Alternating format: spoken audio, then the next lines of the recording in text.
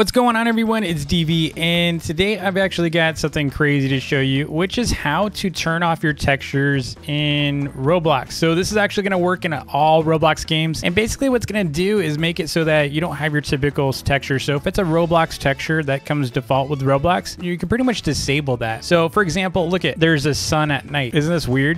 Have you ever seen this? This is like this, it's nighttime, yet it's daylight. Like what? It's like daylight out, right? So what happens with this is you're actually disabling the skybox. So the skybox that usually shows up here, skybox is basically like what gives you the sense of like sky, or like, you know, like usually see like kind of clouds and stuff out there. That's basically a skybox. By disabling the textures, you're essentially just, you know, the Roblox is not going to load them. So like if we come out here, so this looks kind of normal because these are actually textures made by the Islands team. But as soon as we come out here, it's going to start looking a little wacky. So check this out. So you can see like this looks normal because these are trained textures. But if you actually see like regular like material textures, so like wood textures get disabled, pretty much all the material textures get disabled. And I'm actually going to show you on Arsenal in a second here. But look at the water. Look at the water. Look how weird the water looks. It's like glassy clear now, right? So you can see straight into the water because there's no like sky.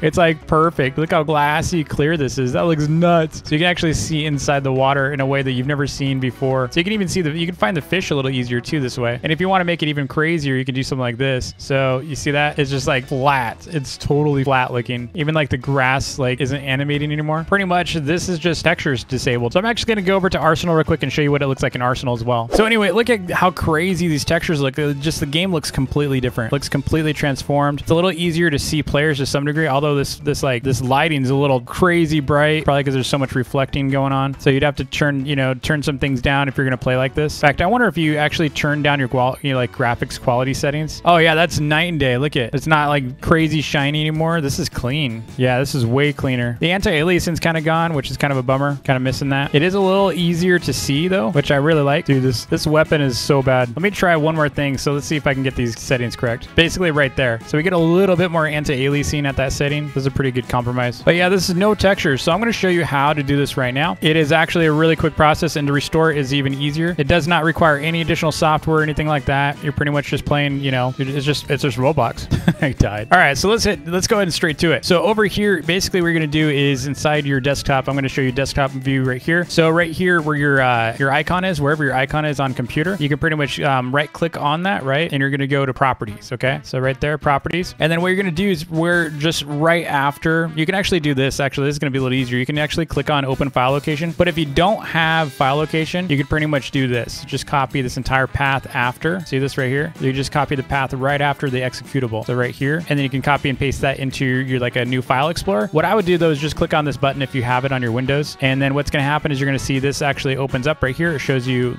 basically the executable here. And if you go over to platform content right here, for this platform content, basically you go and click on PC, and then you're going to go to textures, and where this is empty right now, you typically is textures. I already removed them, so I put them in this folder called D. But basically what you can do is you can go back here into textures, paste that back in. You're going to reload the game. I'm just loading my VIP server, and we got our textures back. See, we got our brick back. We got all this stuff back. This concrete textures back. Now, the other thing you could do is if you didn't want particular textures, you could actually set it up so that you can only disable certain things. So like maybe you don't want the concrete texture, but you want everything else. You could basically go to the same folder, right? So let's go back to textures and look at concrete. So you can see they've got this these DDS files, and you can actually, I believe, I haven't tried this yet, but I'm pretty sure you can actually make your own as well. But in this case, I'm just going to drag this out to PC, this folder right above it. So now it's inside this folder, right? You can just put it in here if you want. If you made a specific folder, then you can do that. And then that way only concrete is going to be gone in the game. So only concrete is going to be gone. So this is going to be a smooth surface now. So if I wanted to see that, I can just go and reload. And the same can be done for like things like grass or anything that you maybe there's a particular texture you really don't like in Roblox. You could do it this way. All right, so I took out the concrete. So now you can see I still have wood textures, but all the concrete is now flat, right? It's actually a nice technique. So you that way if you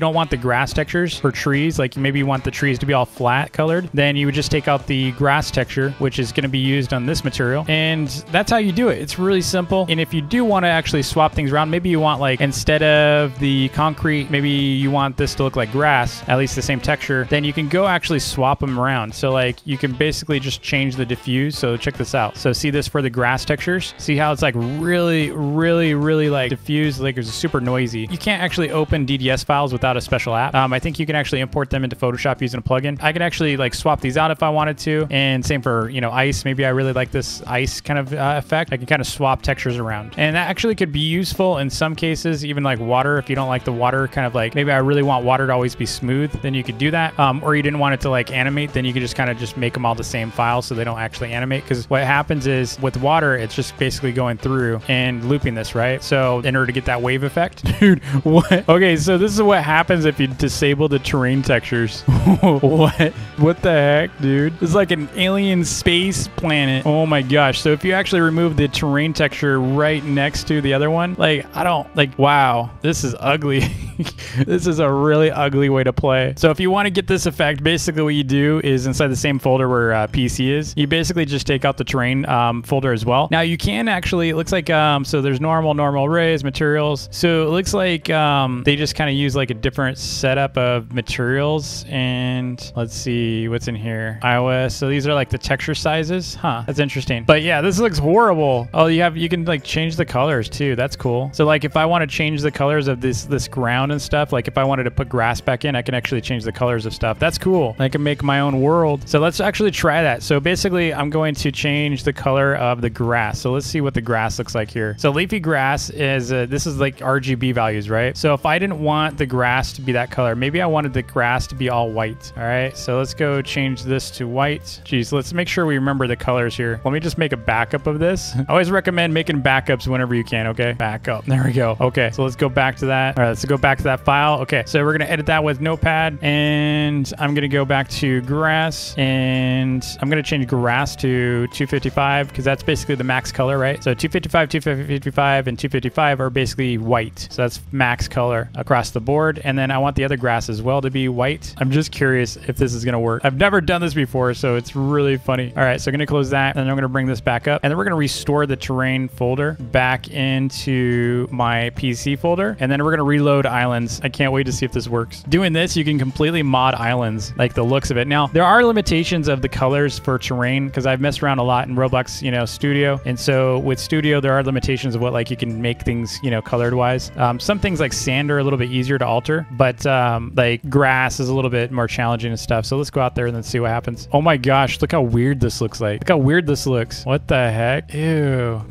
Oh my gosh, dude, this is so much fun. Oh man, people would be like, DV, what game are you playing? You could actually like complete alter. So what you could do is you can actually go into Studio if you wanted to, and then pick all the terrain colors that you really wanted, and you could essentially just like, man, you could make anything you wanted. Like the snow, I can actually make the snow red and stuff. That'd be hilarious. I would really confuse the game team if I did this. I would really confuse them. Dude, look at this. This looks so weird. Like I can even change the color of this grass or the ground right here. Like I think this is like just, I forgot what this is, mud. I think this is mud right here. So that's how you do it. It's pretty straightforward and simple. If you have any questions, definitely, you know, ask me in the comments below. If you thought this was helpful for you, especially if you play any other games like, you know, Islands, it doesn't really affect a whole lot other than the sky. But especially considering all the textures by islands are unique, then, you know, but if you want to use it in other games that have like, that are very texture heavy and maybe just want to make it a little cleaner and easier for you to see stuff, I think this is definitely, you know, a great way to do it. And if it's useful to you, please hit that like button and smash the subscribe button if you are new. And I will see you all in the next video. Take it easy.